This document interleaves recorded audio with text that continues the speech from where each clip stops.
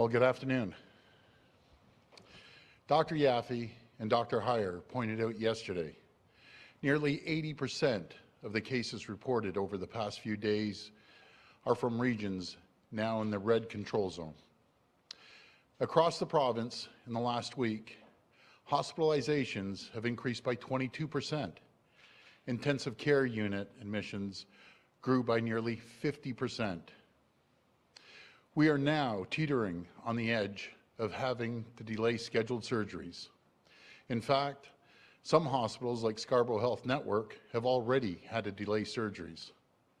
My friends, I've been clear on this. The situation is extremely serious. And further action is required to avoid the worst case scenario, where the rate of the community spread is greatest, the risk to our schools, our long-term care homes, hospitals is the greatest. We cannot put in-class learning at risk. We can't risk widespread outbreaks in our long-term care homes. We cannot risk overwhelming our hospitals. To protect our most vulnerable, to protect what matters most, we have to get the community spread under control.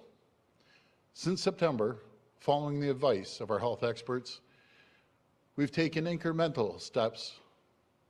We've taken decisive action to slow the spread by introducing public health restrictions, increasing testing and contact tracing and enforcement.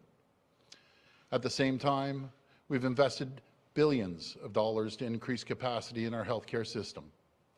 These steps, they've helped thanks to our collective efforts. We've saved lives, but this virus, it spreads like wildfire. And in certain parts of the province, it's spreading at an alarming rate in the community. Last week, our modeling showed that if nothing was done, we could face 6,000 new daily cases in the coming weeks, overwhelming our ICUs shortly after that. More deaths, more losses, but we can avoid this if we take further action now. So after extensive consultation with the Chief Medical Officer of Health and the Public Health Measures Table, effective Monday, November 23rd at 12:01 a.m., Toronto and Peel will be moved into lockdown. Minister Elliott will walk you through the details in a moment. My friends, I know these past few months have been extremely difficult. COVID fatigue is setting in on all of us, but I've seen the strength of our people, and it's up to each and every one of us to determine our future, to write the next chapter of our history. And we all have a part to play. We must all rally around our businesses and our neighbors right now. We must support them. Our government will be there to do our part. We will spare no expense to support these businesses. Today, we're doubling our supports for business impacted by these measures. I've directed that up to $600 million in relief be made available immediately to help these businesses with fixed costs, including help with their hydro bills and property taxes. We will be there for these folks. Businesses can apply today for this relief and for PPE grant at ontario.ca/COVID support. And together, as a province, we can all make a difference. Please shop local. If you're shopping online, I know it can be easy just to go with Amazon. But please remember that you can buy the exact same product from a local store. Please buy from local stores. Please do your holiday shopping through curbside pickup or online stores. Support our restaurants and order takeout. And to be clear, grocery stores, pharmacies, big box stores will remain open safely with capacity limits to make sure you can access all the goods you need. So please, folks, avoid panic buying right now. I'm going to repeat that. Please avoid panic buying right now. There's no need to buy more than you need for a week or two. By avoiding the panic buying, We can make sure that supply chains are not impacted and there's enough for everyone. I know this is difficult news today. It's not where we want to be, but my friends, I have faith. Ontario will weather through this storm together. Please look out for each other. Please stick together.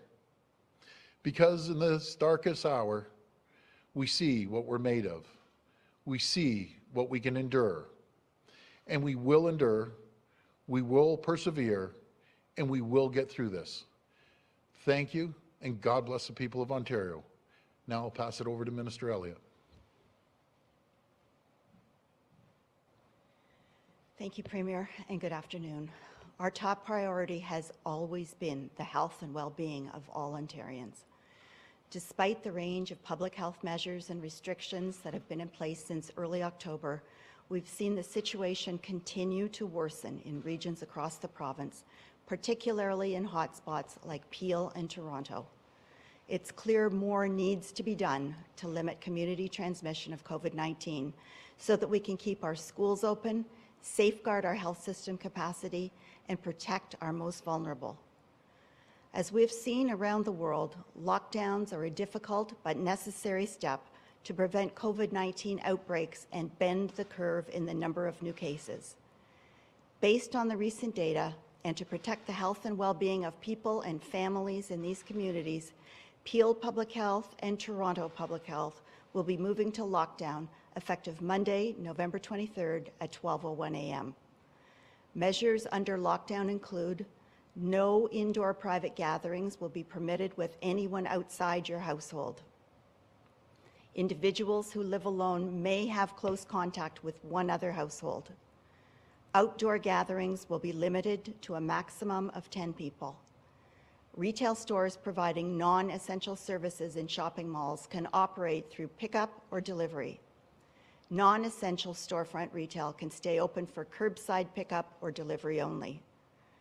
Restaurants must close indoor dining, but may stay open for takeout and delivery.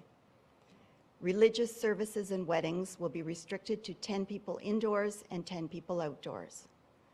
Gyms, sports facilities, cinemas, casinos, museums, and personal services must close. Manufacturing, agriculture, supply chain, and most construction can continue. These measures are being put in place to prioritize the essential services we rely on. Schools will remain open. Childcare will remain open.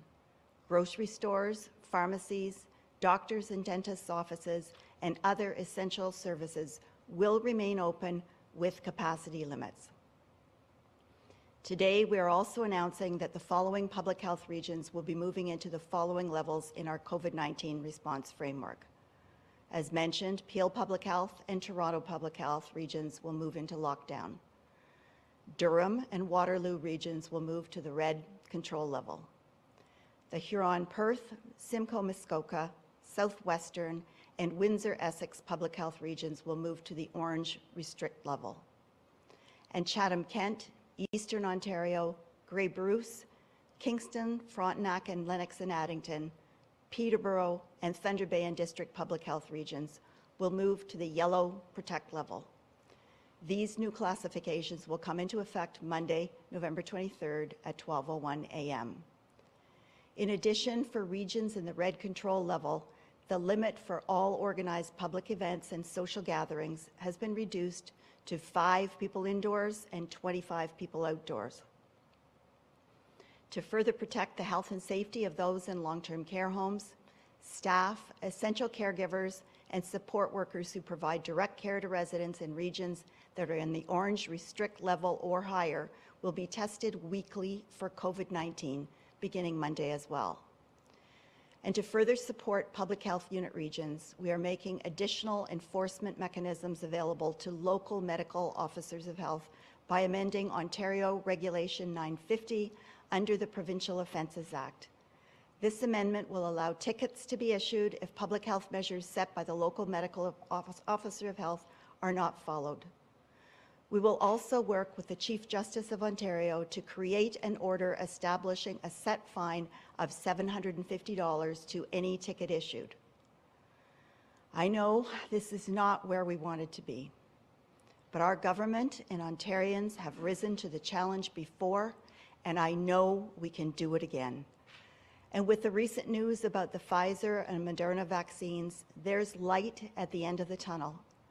But now more than ever, everyone must follow the public health advice and adhere to restrictions in your region. We will get through this together. Thank you.